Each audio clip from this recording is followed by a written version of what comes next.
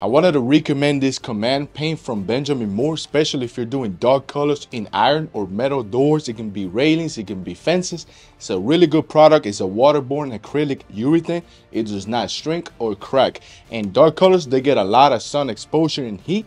So this is your go-to. We got it out here in our Superdome floors and railings, which is really impressive that a $70 can of paint you can walk on and you can apply it to any exterior project. Also works great on cabinets, so go check it out.